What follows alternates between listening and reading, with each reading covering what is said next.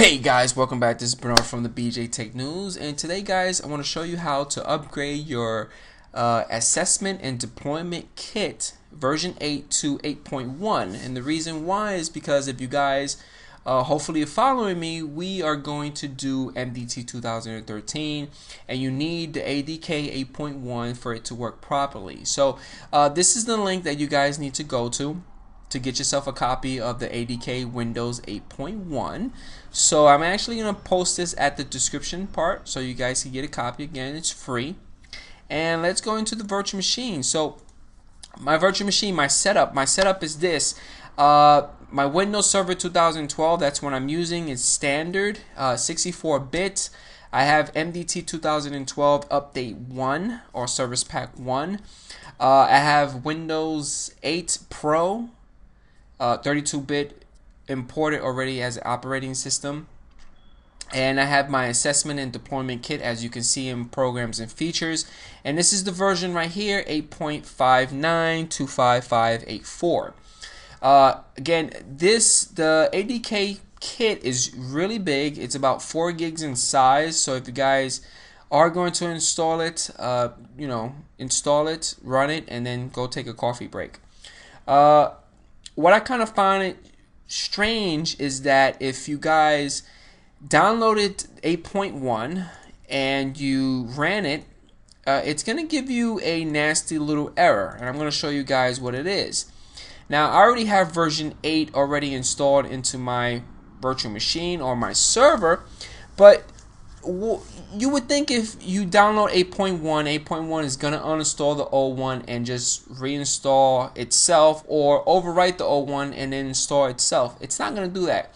You're going to get this nice little error and you basically have to uninstall version 8 and then install 8.1. So let's do that. I'm going to minimize this and I'm going to uninstall the old version. Now, uninstalling normally takes between 2 to 3 minutes. It shouldn't take that long. And once the assessment and deployment kit version 8 is completely uninstalled from your machine, again, you guys can reboot or not. I'm not going to do it. I'm going to close it, and I'm going to close my programs and feature dialog box. And I'm going to run version 8.1 right away. Let's double click on it, hit run. And once it hit run, you're going to get to specify the location. By default, it shoots it into your C drive. But for me, I would normally put it into a separate hard drive, not the C drive, put it in a D drive or a different partition.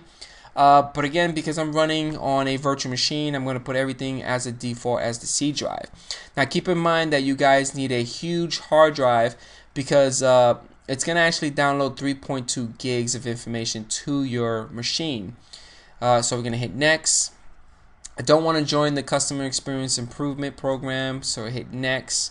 I'm going to accept the licensing agreement.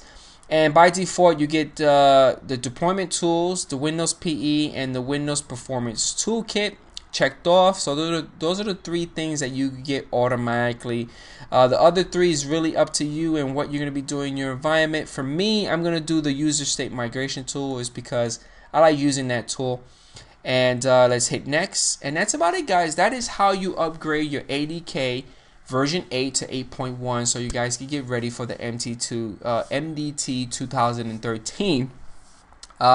Pretty soon, guys, on the next video, I'm going to show you guys how to upgrade your 2012 Update 1 to 2013, and we can start playing around with it. I think on this virtual machine, I actually installed SQL 2013, so I'm going to start doing a little bit more databasing stuff with MDT, so that's really pretty cool. If you have any comments or questions or concerns, leave them at the bottom of the video. And catch you guys on the next video, and don't forget about hitting that like button. Peace out.